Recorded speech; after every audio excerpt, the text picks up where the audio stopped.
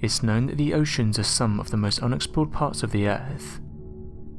With the blue waters covering more than 70% of the Earth's surface, there is still a lot more to be learned by scanning the ocean depths, and trying to understand the many peculiar discoveries we make about our oceans every single day. One place that still to this day is shrouded in mystery is that of the Bermuda Triangle.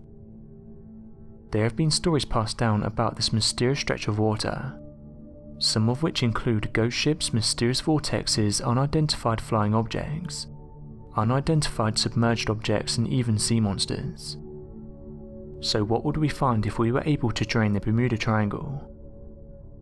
Let's start with the things that scientists and researchers have found.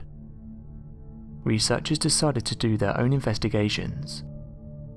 Interestingly, they found this area produces a lot of oceanic flatulence, and discovered disruptions in geomagnetic lines of flux.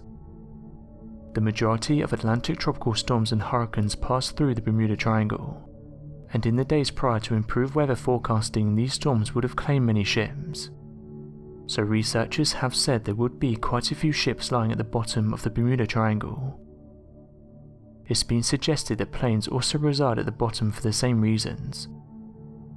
Rapid changes in the environment would have caused many captains and pilots to underestimate the power of Mother Nature, which would eventually cause their demise. Others also suggested more out there theories.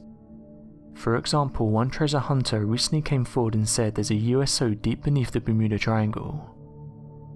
An unidentified submerged object, or USO, is any object observed underwater that remains unidentified, even after thorough investigation.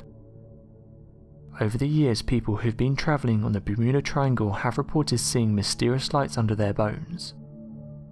After observing them for several minutes, the eyewitnesses will say they disappear as quickly as they arrived. Some have suggested that what people were seeing was actually bioluminescence. However, most of the eyewitnesses have spent extensive time on the ocean, and know the difference between the two. Even Christopher Columbus reported seeing a great flame of fire fall from the sky while in this area. Something else said to be living in these waters has become known as the Bermuda Beast. It's a giant beast said to be able to cause ships to sink, and has only been witnessed by a few over the years. The creature is said to be massive, and reports state it's anywhere from 40 to hundreds of feet in length. Some have compared it to the Kraken, while others have suggested it could be some type of undiscovered squid. However, the National Oceanic and Atmospheric Administration said the following on their website. The US Navy and the US Coast Guard have said there are no supernatural explanations for disasters at sea.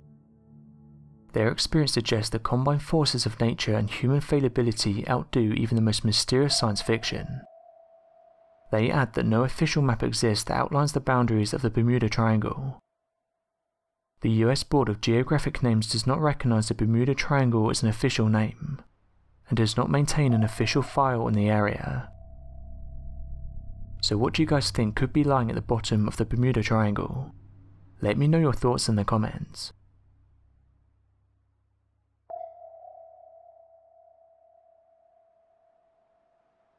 Thanks for watching, and don't forget to subscribe for more videos.